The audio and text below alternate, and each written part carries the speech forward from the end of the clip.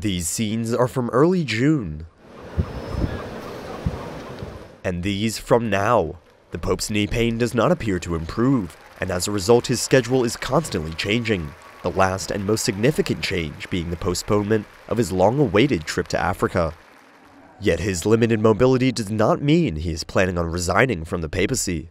At least that's what a group of Brazilian bishops told Vatican News after their ad limina visit to Rome. The Archbishop of Porto Velho told the Vatican's media arm that the Pope denied the rumors about his resignation, saying that it doesn't cross his mind, and that he wants to live his mission as long as God will let him.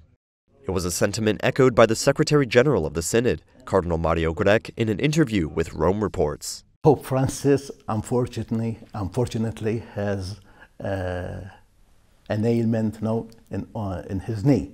But believe me, his head and his heart are as clear as ever. In recent weeks, Pope Francis's state of health has raised much speculation, especially after he canceled his trip to Africa and announced a visit to the place where Celestine V, the first pope who resigned, is buried.